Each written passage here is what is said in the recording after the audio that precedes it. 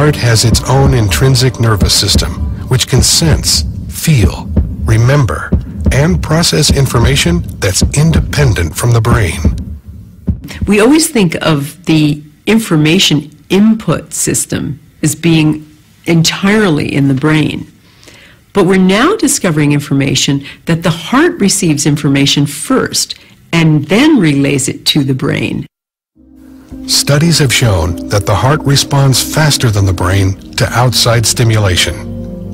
One of the more recent studies we did in our labs was looking at what we ended up titling the electrophysiology of intuition. There was some previous research that had been done showing that the body would respond in a way that would predict a future event if the future event was emotionally significant and relevant to the person.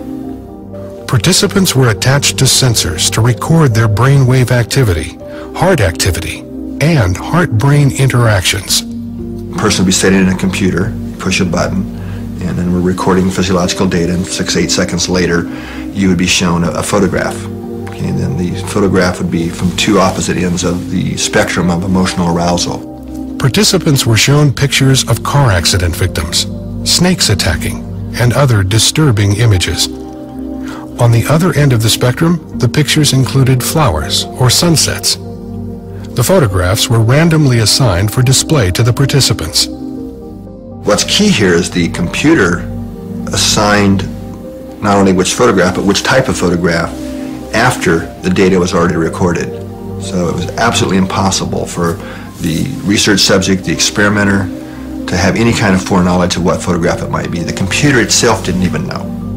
The results were surprising.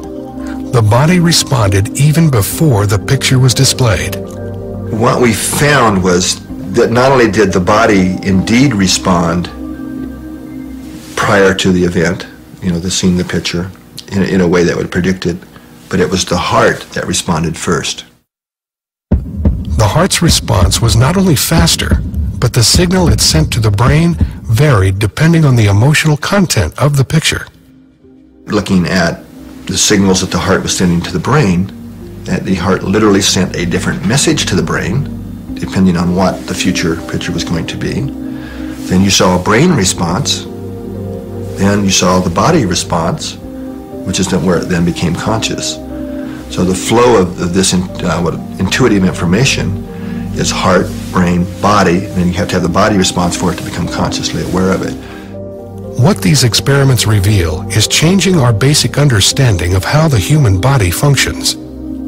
It appears as though the heart and brain, later, have access to a field of information not bound by time and space. If we're talking kind of quantum holographics or quantum physics, that's old news. We're really starting to have ways now of showing that we really do have an energetic or an electronic system.